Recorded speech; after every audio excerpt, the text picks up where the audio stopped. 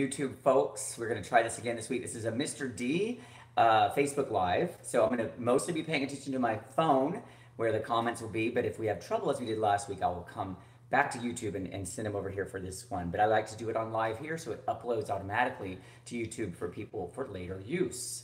So tonight's an Ask Mr. D session, but I'm going to make sure I get everything set up for my Facebook Live. So we'll just hang tight for like a minute. And I'm going to start it right at 6 p.m. So you can have this in the future on the YouTube, right? On the YouTube. We'll see how it goes this week. I'm going to get my old lady glasses just in case I have to see. All right. So I hope everybody's having a good summer. I just got back from New York, saw 3 shows, had a crazy flight home, almost didn't get here in time. Went to Savannah because the weather was terrible. All right, it's almost time. And, but I'm glad to get here. I got here like 45 minutes ago. Okay, we're almost ready to start. We're gonna do it. Hello everybody, it's Mr. D at In the Middle Mr. D1 at blogspot.com, and this is the final June Facebook Live. We're going to be having an Ask Mr. D session tonight, and I'm hoping that this works better than last week's Facebook Live where I couldn't see anything that you were writing. And so if that happens, I want you to head over to YouTube Live. I'm doing it on my YouTube channel as well, and you can write comments there. Since this is an Ask Mr. D, I hope this works correctly tonight. So far I cannot see if anybody's on here or not, so it's not looking like it's going to function right. I don't know why that is, but anyway, I'm going to go ahead before we start Ask Mr. D, and I'm going to throw out the deals that are happening in my store for 12 hours, a little more than 12. It'll go till 8 in the morning. So right now, you can go to my store and get the middle school starter pack for free, and that is going to be free until 8 in the morning. Tomorrow, and that's a $59 value. That's a big deal. It's because I want to help new teachers, especially those young teachers who are just starting out, because I want to keep them in our profession. But all teachers, anybody, grab it. I see somebody's here in the room. Yay, that's a good news story. So middle school new course teacher starter pack, and I'm going to put a link with everything I'm talking about here right at the top when we're done with this tonight at about 6:30. So that starter pack has the first 3 lessons of S cubed and many links to articles and YouTube videos that will help you get started. Hey, yay, I can see people. Good. Yay. Hello, Angela. Good. I'm glad it's working tonight. So we'll use Facebook as our main question for the Ask Mr. D. All right, so anyway, go grab that middle school starter pack tonight before 8 a.m. It's free. All right, so thanks for joining me. And then, of course, my syllabus is always free in my store, so you can grab that there tonight. And this, again, will be in a Google Doc link after this is finished. I also want to let everybody know about the podcast that I took part in with Alyssa Jansen-Jones of Smart Music. It's called The Essentials of Sightseeing with Mr. D, and I'm going to put a link in the Google Doc for that as well. And there may be some ideas in there that, or an approach that we haven't heard from me before that you can use. And as always, until 8 a.m. tomorrow, I'm going to do an S cubed bundle discount of 50% with level 1, and it's going to be $124.50. It's already marked down. It's normally $249, and that's till 8 a.m. Now, after, I have some other deals going on with that Jansen Jones thing, and that ends on the 30th of June. So if you're thinking, or if you know people who are thinking about getting this program, this is the final time you'll get these kind of discounts. July, August, September, you may see a 10% discount, but you're not going to see this kind of discount, so it's time, all right? And I want to announce a couple more things before I do Ask Mr. D. And you have, I'm going to do 4 surveys this school year, and I've got one of them ready. It's on repertoire, and I want new ideas for myself and for everybody all in one spot. So that repertoire survey is going to go up in this link that I'll put on the Google Docs. And I want you, and I've already gone in and shared my ideas on the survey. The aim of the surveys is to help you and me choose music for this school year for each 9 weeks. So this one that we're doing now for the next 2 weeks, you'll write your answers in there, is for things that you use in your first 9 weeks. Hello, Eliza Emanuel. I hope you're doing good. I've been watching this. I hope everything's good with you, with your voice. The survey for the first 9 weeks is ready. It'll be ready tonight. I'll post it here. All the answers are going to be visible to the participants, so you can come back to the survey over and over and see the answers that people leave. So it's a repertoire survey designed to help us have enough time to pick music that's really, and I want stuff that's like new and exciting to your middle school kids. If not new, then exciting to them. Something that's going to really crank their tractor, get them going. Things that you are really excited about, especially for middle school, right? I'm not so much looking for this first 9 weeks for things that are like high music so much, but in that first 9 weeks, you've got to hook them. So, but anyway, just share whatever you think's good. So that link's going to be in the Google Docs. And then before Mr. D starts letting you ask questions, Music Prodigy has just made it a lot easier to work with Chromebooks. So I'm super excited about that. They've been really committed to S-Cubed for about 3 years now. And if you're not familiar with Music Prodigy, just Google Music Prodigy and S-Cubed. I can't wait. Okay, Angela, we're going to talk. I'm almost finished with these announcements. The folks at Music Prodigy have now made it easier for Chromebooks, because I got Chromebooks in January. A lot of you had shared with me that they weren't compatible with Chromebooks. Music Prodigy examples wouldn't work, and now they've made it possible for your students just to go in and use the internet to sign in to Music Prodigy, just like anything else, and then they can use their Chromebooks. And so I'm going to have more information about any specific details or whatever, but it should be foolproof for all Chromebooks. That's what their aim is with this new way. And I was waiting for some details from them today, which I had a crazy travel day. I was in New York. I was supposed to be back at noon. I didn't get back. Went to Savannah, came here, and 45 minutes ago just got down. So we didn't get to kind of close that out today, but they're working really hard to get things good. If you're not familiar with Music Prodigy, please check it out. It's good supplemental material for S-Cubed. I designed it right as homework examples for S-Cubed. You're welcome to share this. Just ask me anything that you want to ask me about, anything that goes on in your middle school classroom. And I have Diet Mountain Dew, so I have energy. All right. So we first-year choir teachers can really utilize this. I'm looking for repertoire now. Great. Okay. So in this survey, the Mr. D repertoire survey, I've already listed a lot of things that I use. A lot of you who are familiar with my work know that there's a blog post about some song choices that you can use in your classrooms that have worked for me. And I keep adding on to it and adding on to it. I love discovering new things. We have got to discover new things to stay excited about what we're doing. The kids sense it when we're not. So this repertoire survey,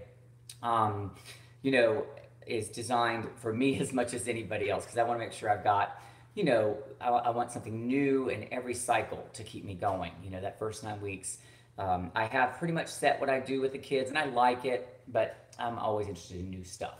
All right, so last week we talked about classroom management. If you have any questions about things we didn't get to really address last week in classroom management, you're welcome to shoot those questions out as well. And so I don't see any questions coming in. It's kind of a slow night. I think everybody's going to July 4th stuff, and that's certainly fine. But if there's anything you can think of that you want to ask me about the classroom, I'm going to talk a little bit about the Chromebooks that I was using this year. The Google Classroom changed my life. I've mentioned that in a couple of these Facebook Lives in the last few months. I didn't know what I was doing, and I just jumped in like crazy to make sure, just because I always do that, just to see what I could do and what I couldn't do. And as I've mentioned, I think 2 weeks ago, recording things with a black screen on video camera, like parts, the alto part, soprano part, the baritone part, makes it so easy for you to have the kids go when you're having a sub, when they need to learn their parts or whatever. So, that was just fantastic for me, and I can't wait to explore it some more. They took the Chromebooks away around mid-May, so I didn't get to do anything, over the summer, which I like to play with. If you have Chromebook ideas that you're using, please tell me about them. I want to know more about Kahoot. So if anybody's out there using Kahoot, I want to know how you're using it. I want to know from you, this is an Ask Mr. D, and since you're not asking, I'm going to ask you, what are some of the things that you're doing in your classroom with technology that your kids really, really like? If there are things that are new that you've got with your iPads or with your Chromebooks, or particularly with Chromebooks for me, I really want to know what you're doing. So Angela, you're out here tonight. Liza's out here tonight.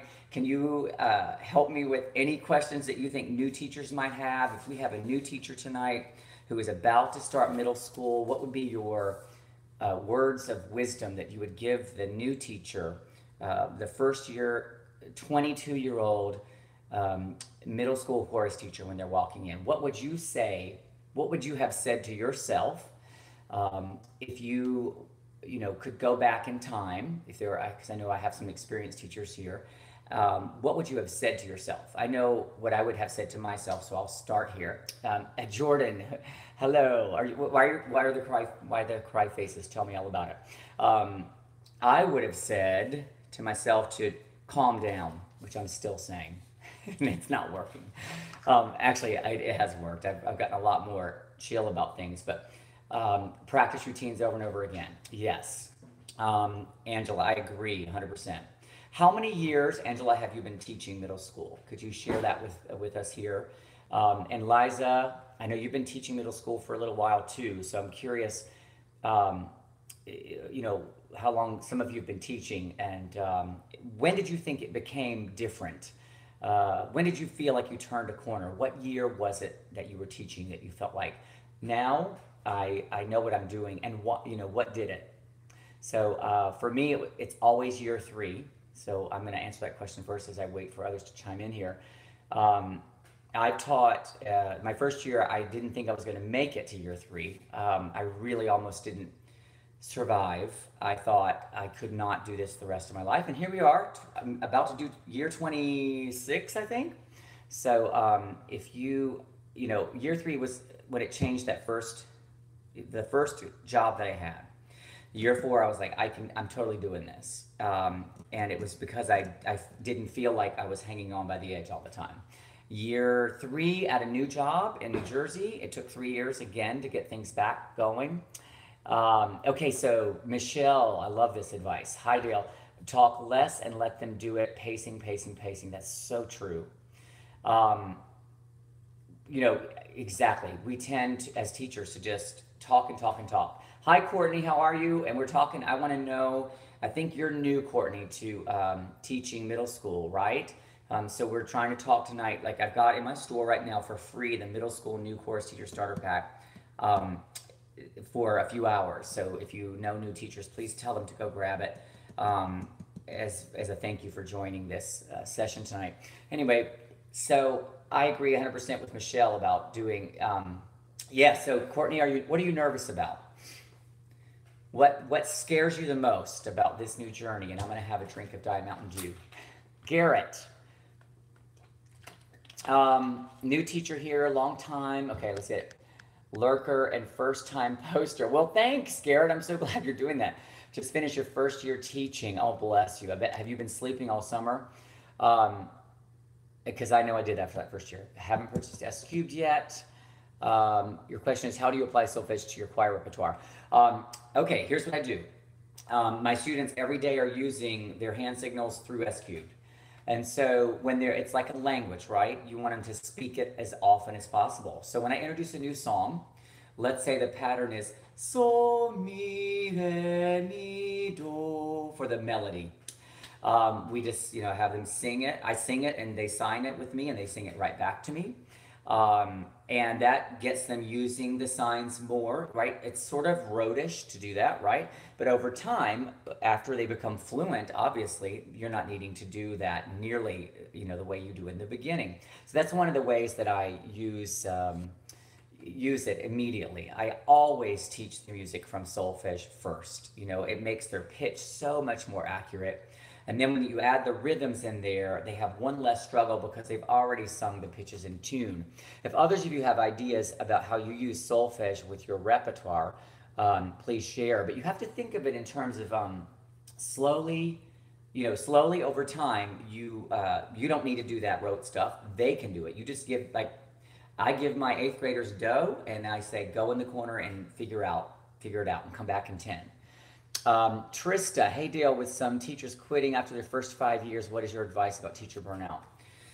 Wow. Trista, I would say that you have to figure out what's really important that you get done and what really isn't that important. And that's if you don't do that, most of us are so like we have to do every single thing that the administration tells us we have to do. And of course, you don't want to break the rules. You don't want to be insubordinate. That's not what I'm saying.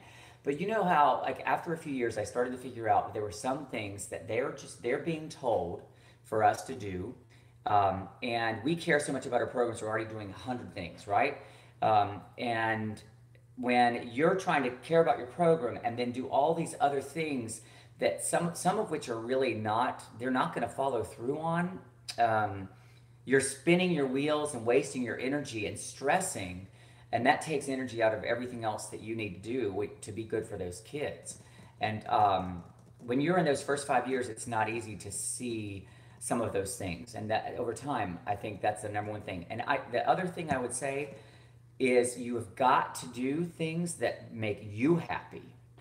You've got to sing stuff that makes you happy. You cannot do a musical, all-state chorus, every district chorus, sixth grade honors chorus, and all of that stuff without getting your life completely out of balance. If you I mean, should you do some of them? Absolutely. I think you have to choose very carefully how you spend your time. Otherwise, you're not going to last, and then you're going to go somewhere else, and you're going to be sad, and then it's hard to come back. Courtney, you're nervous about classroom management. Bingo. I think every middle school teacher is nervous about classroom management. I think the number one thing I would tell you is to listen to your kids. Definitely practice the routines and have routines and know when they're not working. Pretty quick, you'll figure out, what's not working, and just self-evaluate every single day. And listen to the kids when, don't always assume they're doing it from a place of being wrong. They know when you care about them, and they're going to be there for you if they sense that care, even if you're stumbling and faltering with, how you're teaching, your pacing, or whatever. Angela, I've taught 12 years, 10 elementary. This was my first year teaching middle school choir and band. Wow. Okay. Yeah. I remember us having some interaction about that. I think going from elementary to middle school is the toughest transition. And I've watched, yeah, I don't know who said love, but yeah, because I think it's, these kids, some people perceive middle school kids to be so like mean or sneaky, and they can be. But they also will be so loyal to you if you are good to them, if they know that you care about them, if you look them in the eye, if you you'll get it. It takes a while, and you can't beat yourselves up, and it's not the easiest level for sure. All right, so Michelle says it was her 4 to 6 year that felt like, oh, I got this, I think. Yeah. Yeah, and I'm sure there are still some days, Michelle, when you're going, right? I think we all have a few of those, although they get less and less with time. I'm getting better and better the older I get with letting go of the day, like walking out the door and literally letting go of the day. Okay, Jordan, I love joining you here in this community. Thank you. I'm glad that you're here. I really just remember those first 3 years teaching, and I've said this last week, that first year, my little puppy Katie got me through that year. I would go home every day and just sit with her and love on her, and also working out got me through it. Like I need to move and I need to work out, and I love to work out, so that got me through it. Julie, I'm glad it's helpful. And hey, Jessica Milner, my former colleague from New Jersey, I'm so glad that you are here. I love seeing your name here. I hope you're well. And I saw that your daughter, I'm sorry, I'm getting off track. It's an Ask Mr. D session, so it doesn't have to be so structured. But I saw your daughter graduated, and I remember when she was born. Anyway, hey, Sarah Francis Hope Williams. I hope you're doing good. I hope you got my message. Anyway, Julie, at what point do you move from the TA system of rhythm to a numeric system like 1 and 2 and 3 and 4? I don't, but that doesn't mean you shouldn't. I use the TA system. I think it's awesome. I think it prepares them when they go to high school for their teacher, which I think he uses numbers, and the whole thing about scubed and sight singing for me is, it's like an immersion into that system. It's an immersion, like if you went to France and you sat and you had to just speak the language, and you maybe didn't understand all the grammar, but because you had to do it every single day, you are good at it. And then at the end of S cubed, like in level 2 is when we really get into some of the whys, and I move, but even then they're speaking really complex language, doing chromatics and all kinds of things in level 2 of S cubed, and they're figuring out things I couldn't do in college. But they don't really understand the whys. But at the end of S cubed, they're ready to go to high school, and some high school teachers are using this also. So, but it's different when their intellectual ability is at a higher level. I think high school teachers definitely do it differently, and maybe a little faster, and they can teach them a little bit more about the theory as they go. Okay, well, Pamela Robbins, I am glad to be saving you.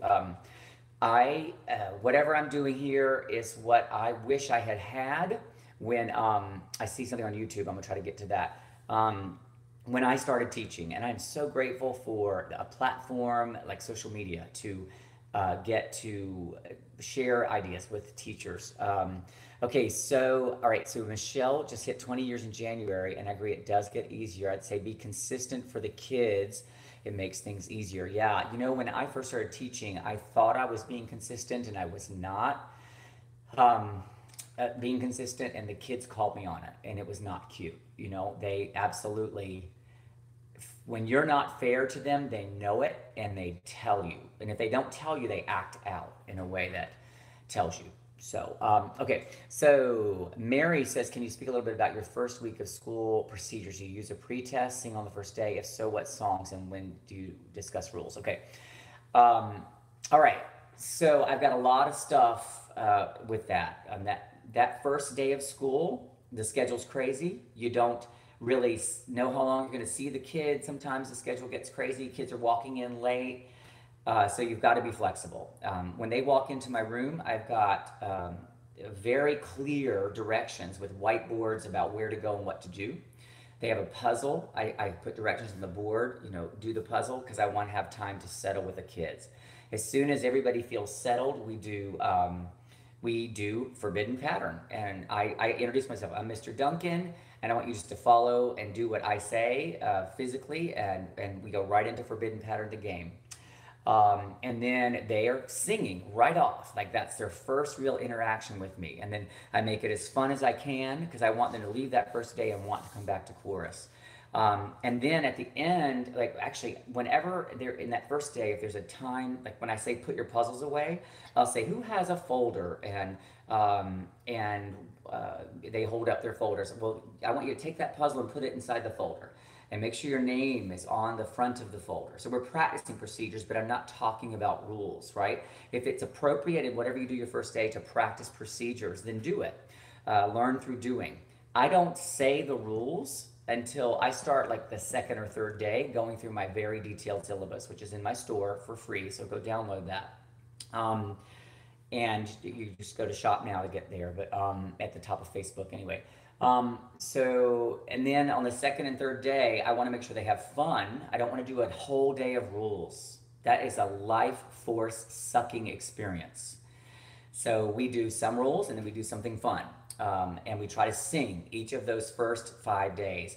It can be simple rounds, from any round book, anything fun where you can, start to teach about vowel production. You can start to teach about, well, you're already teaching posture through forbidden patterns. So you're just teaching, you're making that first week, getting into some of the rituals, practicing some of the things that you want them to do on a daily basis. But also you do have to go over the rules. And it takes me probably, I would say the beginning of the second week is when I finish, because with going through the rules and the syllabus, maybe sometimes with some classes by the end of the first week. It depends on if I've seen them. I have a whole bunch of stuff in my store. The first month of school is one of the products in my store. I think it's $5. I just put that out a couple weeks ago, and you should go check that out, because that has everything, video links that are private in my YouTube channel that I've shared with everybody in that PowerPoint. So in the Patty's question, in the middle of first term this year, I got moved from K6 to only 5-6 general. Without S cubed, I would not have survived, because I also went from seeing them twice a week to 5 days a week. Yes, bless your heart, Patty. Yeah, I'm glad to hear that. I started creating scubed when I was teaching general music. And the reason I created it was because I wanted my students who had to be in my class, they did not volunteer. I had to, I wanted to get them to sing, and I wanted them to have fun. And so that's where I created the very first several lessons of S Cubed. Um, you guys, just so you know, if you're on YouTube right now, I cannot answer those questions. Let me see, can I? Yeah, let me see if I can get that to be visible. Oh, I do see. Okay, so I'm going to answer some YouTube questions too, since I don't see anything here. I will be a first-year middle school teacher, choir this year. Wow. Okay, I'm trying to get back to it. I don't use YouTube normally on here, but okay, Madison, that's awesome. Congratulations. Dodie, I'm hoping to be a first-year music teacher this year. Your information has been so helpful. What are some of the most important procedures you teach at the beginning of the year? Folder care is probably the most important procedure. Hey, Tara, and happy, that Michigan weather's great right now. I hope so. Down here. We have, I'd say folders is really important. How to take care of the music. What is your folder procedure going to be when you hand out the music? Make it a thing. It's so important, because if you don't, they throw the music in there and they don't have any respect for that music. Madison also has another question on YouTube. As a young teacher, how would you combat the problem of students thinking of you as someone on their level? That is a tough one, Madison. I'm trying to see. I didn't finish it. I want to make sure they respect me as a teacher. You know what? You earn respect every day, whether you look. I looked about 14 years old when I started teaching, and I was jumping around the classroom. I'm an athlete, so I was very, just very animated. And Pamela, it's going to be archived on YouTube, so that's why I'm doing it live there. So anyway, you earn respect. One of my biggest things that I used to hear as a young teacher is for older teachers saying, these students don't respect me, or they should respect me because I'm older than they are. I don't think that. I mean, they should, but that is really not how it works with middle school. How it works with middle school is you treat them with respect, and then they give it back to you in return. And I talked about that last week in the classroom management session. I really believe that it's circular. Respect is 100% circular. You don't earn respect because they don't care what you've done. They don't care who you are. They don't care anything about anything except for what's happening in that classroom in that moment and how they perceive you to be treating them. And one thing you always need to be able to say to a child is, if they are bad to you, is one-on-one always is, have I ever disrespected you? And you need to know that the answer to that is going to be no from that child. It has to be. And if you have any question that it would be no, then you need to change some things. So they've got to feel respected. You've got to think about what they're going through. You've got to think like a sixth grader when you're giving instructions, so that you can explain step by step what they have to do. And as somebody said earlier in the Facebook chat, you have to do more and talk less. Remember that children learn by doing. And so if you can do something in order to teach some sort of practice that you want to have in your class or system or procedure, then do it, and let them go through the process. And then after they've done it, then you can, actually talk about some of the details, and then they're more engaged. So I don't see any more questions coming in. Let me see. Oh, Juliet, we are looking at some fun choir stuff outside of, I don't see the rest. Anyway, so I'll wait and see if that comes up. It's about 6:30 now, and so I'm going to wait for more questions, and I'll stay here as long as you want me to. But I just want to remind you that middle school new course teacher starter pack is free in my store. It's $59 normally, and it's free until, that's okay, no worries, Juliet, until 8 a.m. And course syllabus is always in my store for free, so go get it. Shop now on Facebook if you want to go there, or just Google Teacher Pay Teachers, Dale Duncan or something.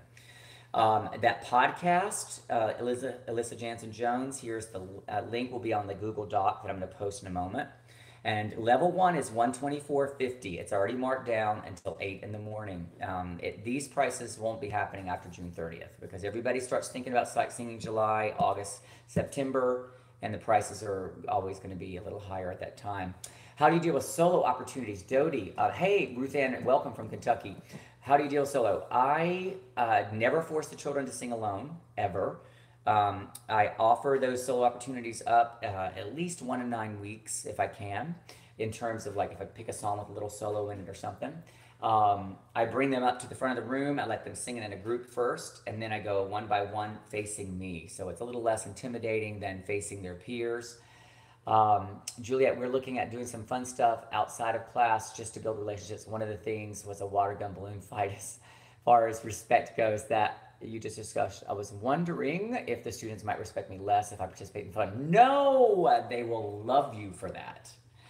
You absolutely need to do stuff like that. They want to laugh. They want to have fun.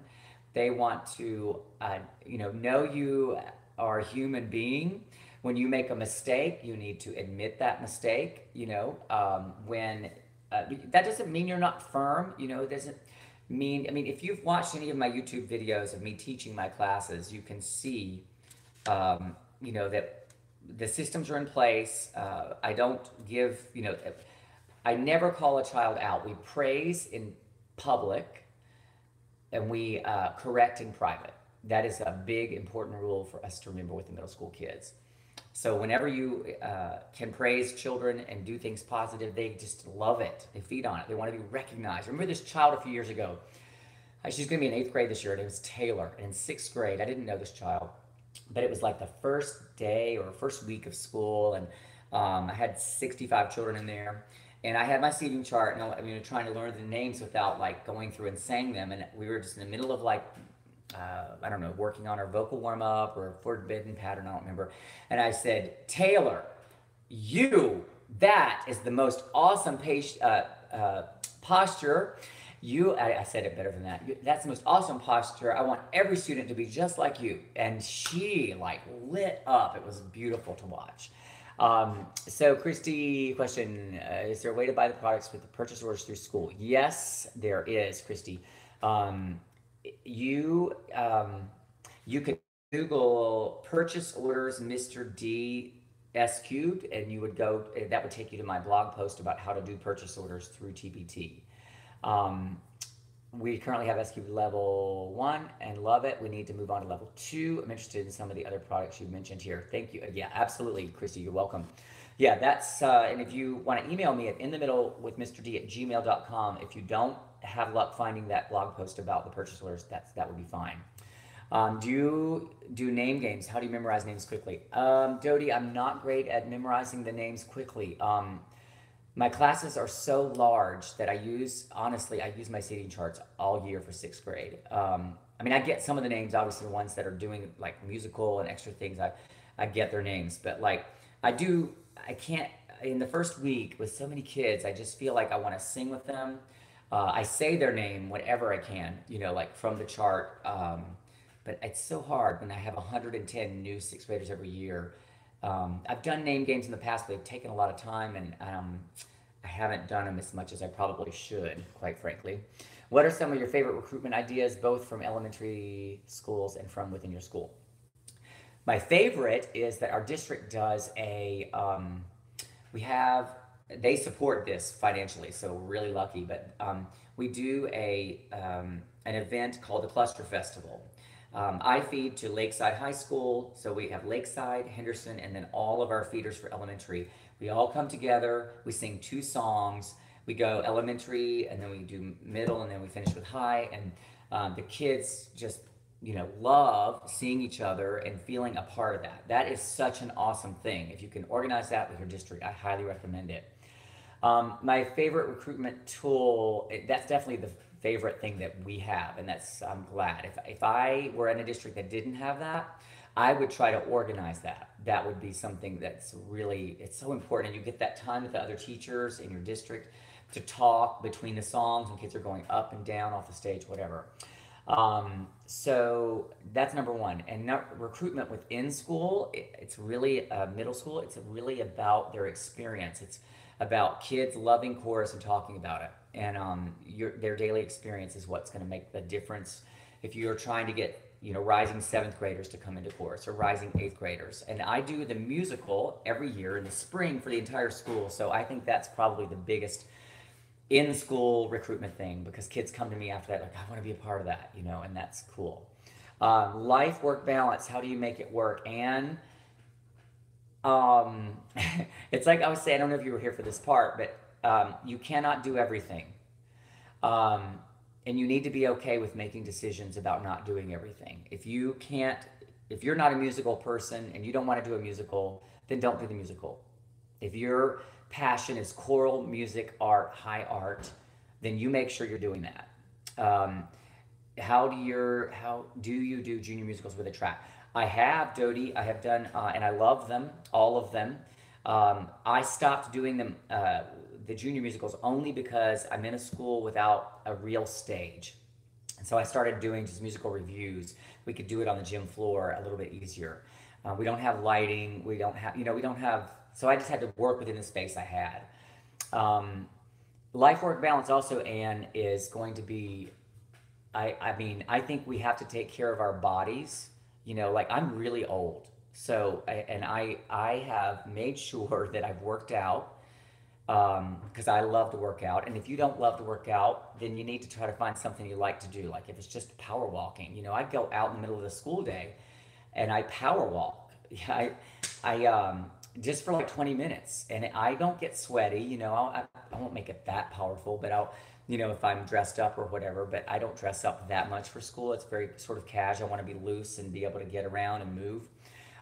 For a review, is it 7 songs from the musical or less? No, no, no. My musical review just means we don't do songs from one particular show. We're not doing a show with a story. So it's our fundraiser that we do every year. So we work on it all year long. We pick the songs based on the talent we have. We custom build it around those kids.